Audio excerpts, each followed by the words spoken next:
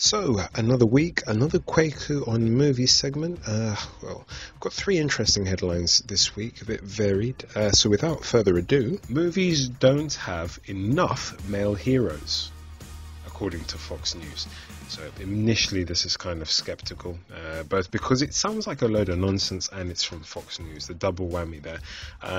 But yes, Fox News on a segment co-hosted by Penny Nance, the CEO of Concerned Women for America, basically argued the point that movies like Frozen were indicative of the fact that these days modern movies don't have heroic male characters or intelligent male characters.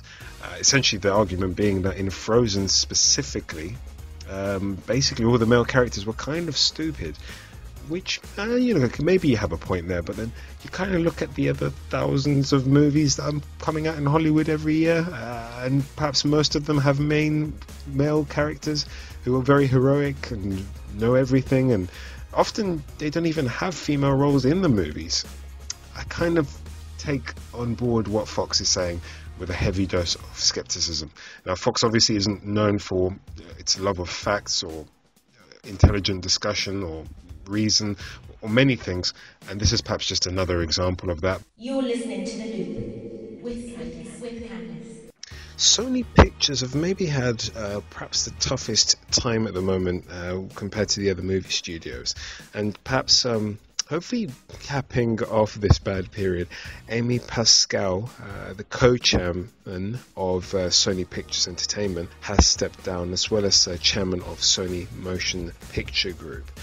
She's someone who spent most of her professional life at the company, and has been the producer on Ghostbusters, and was also set to be the producer for future Spider-Man films. According to the story that we're hearing, she's basically going to be heading off to head up her own production company, a new venture that will be working in association with Sony, who will own rights for the next 4 years. So I suppose she's still landing on her feet compared to other, I suppose, high-profile senior managers who've kind of left their roles, senior executives, I should say, who've left their roles. But an interesting one there.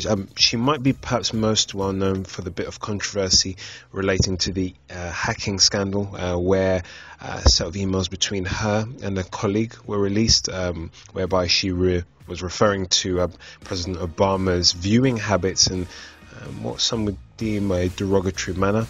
To be honest, I think, personal opinion here, it were personal and private emails, fair enough on a corporate account, but it was between her and another colleague.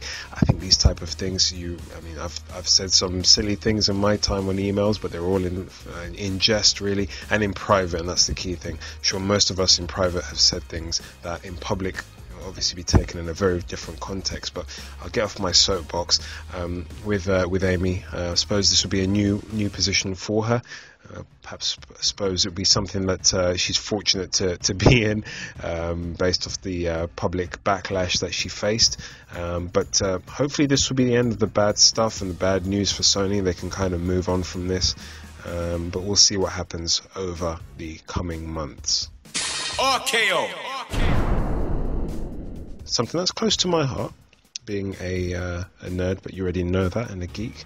Stargate, so the Roland Emmerich directed movie from 1994, way back when, which started, of course, the various Stargate TV show franchises, is coming back to the big screen. Now, obviously, we know about Roland Emmerich's I suppose major project at the moment, which is ID for Independence Day, the sequel, which will be hitting screens in the next couple of years, hopefully, and was initially meant to be part of a trilogy. Another trilogy he originally foresaw was Stargate, which was meant to be part of a trilogy of movies, and belatedly he's now looking to reimagine that. So it is a reboot. He will be directing the reboot, which is probably a first. I can't think of many other times that a director / creator has rebooted his own franchise, but hey, that's Roland Emmerich breaking down them barriers. So